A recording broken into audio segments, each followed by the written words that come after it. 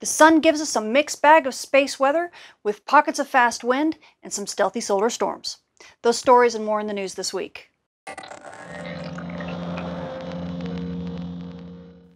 This forecast sponsored in part by Eric Johansson. Check him out at instagram.com/scubist. Space weather this week is definitely a bit of a mixed bag. We've been bumped to unsettled and active conditions kind of up and down throughout the week. As we switch to our front side sun, you can see why. We have a coronal hole that's down in the southern polar region. That has been giving us some sporadic fast solar wind, and along with a couple like mini solar storms that have been firing and have been near misses to Earth, it's definitely been bumping us up to active conditions and keeping things really unsettled. As a matter of fact, on the 16th, we got yet another solar storm that was launched. This is a stealthy solar storm kind of in the northern hemisphere.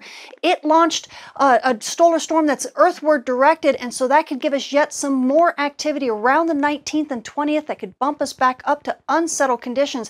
So expect this to continue. We also have, as of next week, we're going to have another small coronal hole rotating into Earth's strike zone, and that could give us yet some more unsettled conditions from some more fast solar wind. As we switch to our backside sun, you can see that first coronal hole. There's actually two of them. That first one is the one that's rotating into Earth view now, and that's the one that could bug us next week. But if you look behind it in stereo's view, this is stereo looking at the sun from the side. You can definitely see that larger coronal hole. Now that coronal hole, that's the one that gave us a G2 level storm about 2 weeks ago, and it looks like it has survived its backside passage, and it will be rotating into the Earth strike zone in about 2 weeks, and it could give us yet another G2 level solar storm.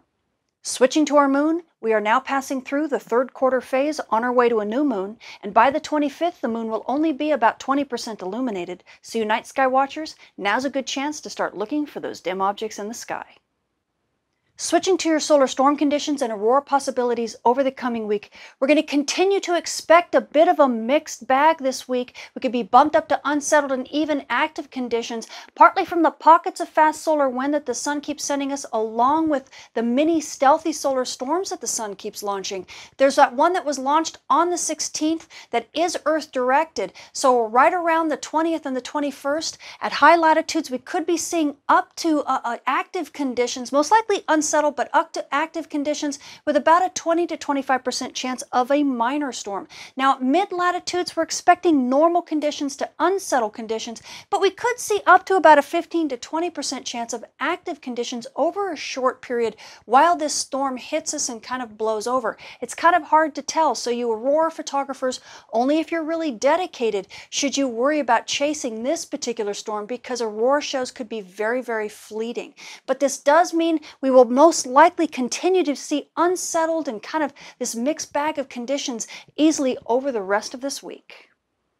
Switching to your solar flare and particle radiation storm outlook over the coming week, everything is still in the green when it comes to solar flares. We have a spotless sun both on the front side and on the back side of the sun right now, so we have no risk for radio blackouts or anything like that. So you GPS users, you should be very happy. You should be getting great reception on Earth's day side.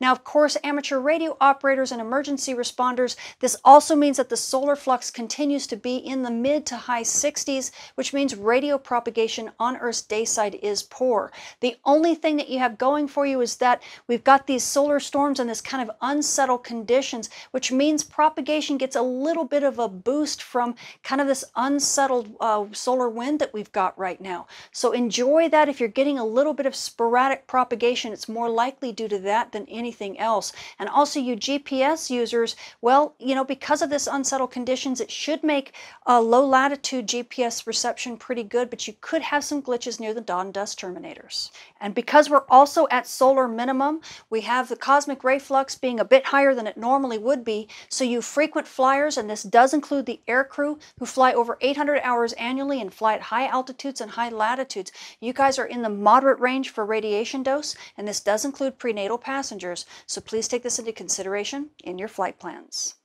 So the space weather this week is definitely a bit of a mixed bag, and it's going to continue to stay that way. We've been bumping between unsettled conditions to even active conditions due to some pockets of fast solar wind and even some mini stealthy solar storms have been hitting us here and there. And these conditions will continue. So your aurora photographers, you might, especially at high latitudes, you might get your cameras ready around the 20th and the 21st because you could be in for a little bit of an aurora show when yet another stealthy solar storm hits Earth. Now, amateur radio operators and emergency responders, well, we do have a spotless sun right now, and even the backside of the sun is spotless. So that means we've got solar flux kind of sitting in the mid to high 60s, which is poor radio propagation. The one nice thing, however, is that with all this unsettled conditions with the solar wind, that does help boost propagation. So you might get some fun on 6 meters in the magic band, or even with gray line propagation, you might get a few surprises here and there. So kind of stick with it. Now, as far as you GPS users are concerned, well, your dayside reception should look pretty good. There shouldn't be any issues there. You should even get some decent low latitude reception over the course of this next week or so. But you will need to stay away from the dawn dusk terminators for the reception during, and especially during the stealthy solar storm around the 20th and 21st, because then you could actually get a little bit of glitches in your reception. Outside of that, things should look pretty good. I'm Tamitha Scove. Thank you for watching.